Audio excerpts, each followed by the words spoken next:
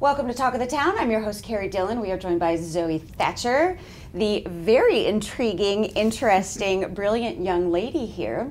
So, lockdown, COVID-19 hits, and you found yourself in a very creative family. Yes. And y'all, tell us a little bit about the story, because you all put out a book, The CEO's Time Machine, piece of fiction, 30-minute read. This is my copy now. And that you illustrated. There's an illustration on every page that you illustrated, and your dad is a creative director.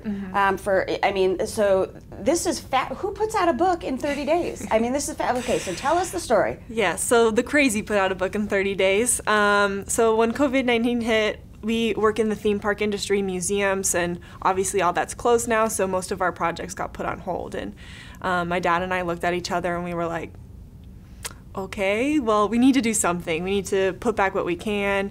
And we had this project kind of on the back burner. He had written it a few years ago, and we had kind of figured out the art style that we wanted, but we hadn't really done anything because we've just been so busy. Yeah. And we were like, the problem with spare time projects is you never have spare time. Right. But COVID hit and all this spare time happened. And y'all were together. Yes. You were together. We were stuck in a house together. Yes. Okay, so work of fiction. Okay, so tell us a little bit about, being around, you say the word creative director, and I'm like, I want to be a fly on the wall. I want to be at the table, the dinner table with y'all, just the visual capabilities and realizing that, bringing that stuff to life in so many different mediums and theme parks and all that. Yes. So it's a work of fiction. Yeah. It's a business parable. The story is basically for anyone who hasn't felt like they've been heard before. It's a really intriguing story about how the young people are the future. And there's, you always have to look back to the past and make decisions, but the future is the young people, and that's what's going to bring you forward. But as far as the creative side, if you read it and you pay attention, it's kind of written like an attraction. So, when you're in a theme park ride, you always kind of wait in line. You're informed in the queue. They're telling you what's going to happen. You get all this information, and then you get to go on the experience. And then hopefully, after the experience, you get to act upon that and take away what you've learned. Integrate it into your life. Exactly. I cannot wait to get my hands. I am so excited to read this 30-minute read. All right, so the other question I had for you, how was it working with your dad? It was a blast. He's a very outgoing, creative guy. We're kind of complete opposites, but the same at the same time. He's very loud and just excited about everything, and I'm more of an introvert and plan it out, and he would just be like, no, I have this idea and this idea, and I'm like, wait, I need to write this down, I need to plan it out, because there's 43 illustrations in there, and I had to get them done in 3 weeks, 4 weeks. Illustration on every page, and you did all these illustrations. This is so stylistically, this has a definite feel to it. It has a voice to it that it's just so intriguing. It's so fabulous, and I can't wait. I cannot wait to get my hands on this. Lest I digress. Okay, so the expert, the CEO, and the protege. I love those stories. It's kind of the Yoda and the Skywalker. Exactly. Are you the protege? In a way, I suppose. Anyone can be the protege. Exactly. Anybody who's hungry, anybody who's hungry to grow and to learn and develop is a protege. Yes, exactly. And to have that CEO you can tap into, so it's kind of that.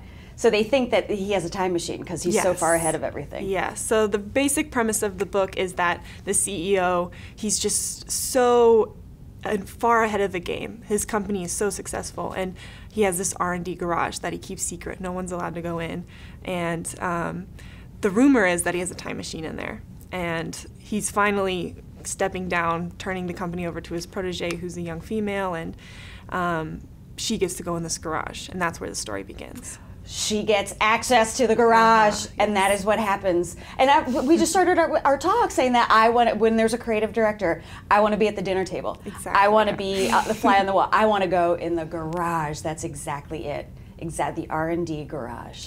How exciting. Okay, so you are one of 3 siblings. Yes. And Bananas creative family. 2 Scaddies go in there. You went to Auburn. Yes. I went to SCAD. It's a wonderful, wonderful experience. So you, what did you study at Auburn? I actually studied fashion design. Okay. But illustration has always been a really big passion. I Clearly. still do some fashion design on the side. I design dance costumes for little kids, and it's adorable. And this is such an interesting style. The voice of this is so. I can't wait to see how the words coincide with this. The illustrations, how do they compare? How do they offset the words? I think they are like the perfect match. It's kind of a funny story how they came to be, because my style is usually very colorful children's book kind of, more this cutesy. is an interesting palette. And you can see some of that come through, but it's much more graphic and sharp and almost comic booky. Kind of comic booky, yeah. And so we were doing, there's an Instagram challenge called Inktober during the month of October, and it's a challenge where artists should post 1 drawing a day in like an inked style. And so I was just experimenting with styles, and I did a drawing with a girl in a red scarf, and it was very similar to that. And my dad looked at it and he was like, "That's it. That's it. That's the style I want. We're starting this project," and that's what got it going. And then he proceeded to give you a drink of water with a fire hose. Yes. And you went, "Oh, let me catch all those ideas and realize them." Exactly. Sounds like a match made in heaven. Like you, the yin and the yang. The yin to the yang. The Yoda and the Skywalker. I cannot wait to get my hands on this. Barnes & Noble, Amazon. You also have a website, the CEO's Time Machine. Yes. .com. So good to meet you, Miss Zoe. It was a pleasure. This is wonderful. We'll be right back with more Talk of the Town.